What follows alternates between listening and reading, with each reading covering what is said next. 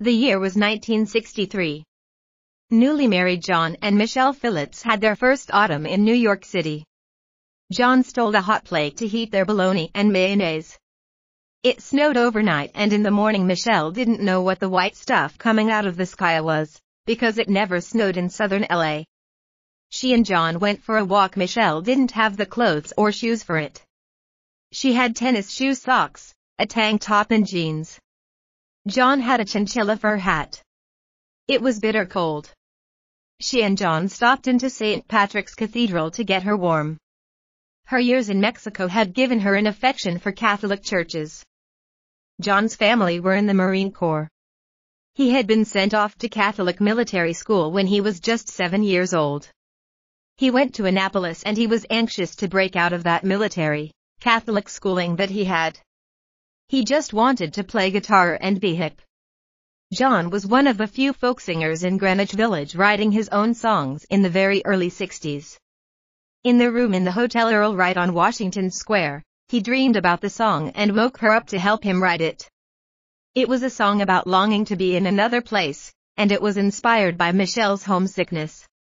John said a verse, "All the leaves are brown / and the sky is gray / I've been for a walk on a winter's day."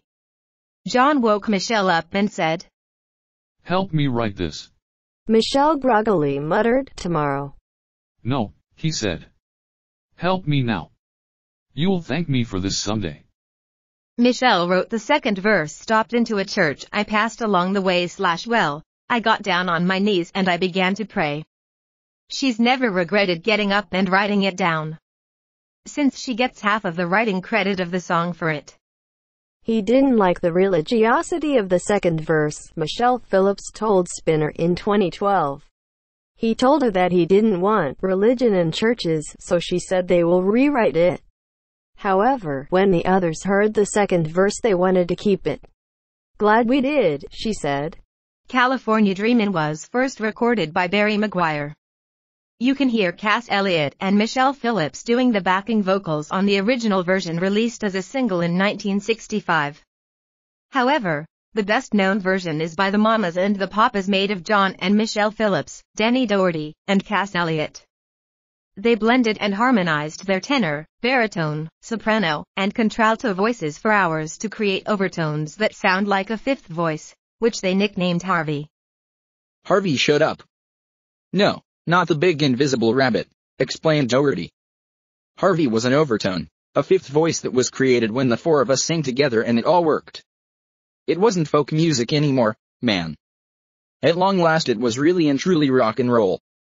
Orchestration took their singing and harmonies to another more complex and ornamental level. But the Mamas and Papas were doomed from the start. Michelle started flirting with Denny as early as New York, which later turned into an affair. In 1966 came songs I Saw Her Again and I Got a Feeling. Denny shared the credit. John said they both knew what they were writing about but just wouldn't he admit it. Cass Elliot in the 1970s, when you haven't had a record out in 2 years and people come up to you on the street and in luncheonettes and at gas stations and they say, "I can't tell you how much your music has meant to me." I mean, that's real. I mean, can you imagine the feeling that you get to know that you did something that you dug and that other people dug it so much that they still remember it? And it's only since I really left the group that I realized what a fixture the Mamas and Papas are. Growing up in LA in the 60s, how could I not identify with a song called California Dreamin'?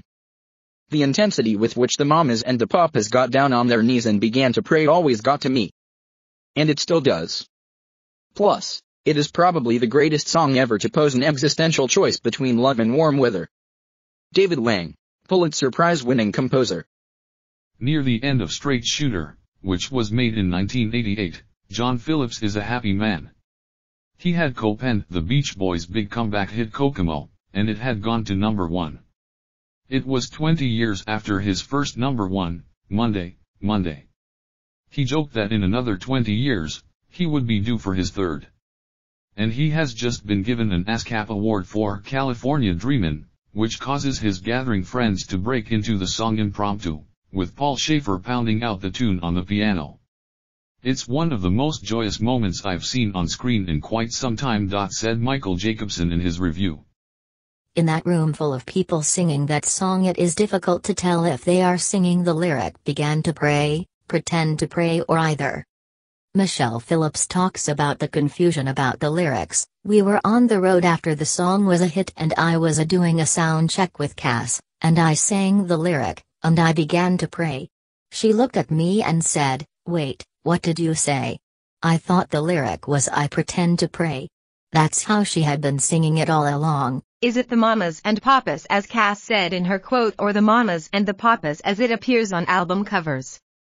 How do you spell mama? Are there two MMS in the middle? Is it a case of missing or added time?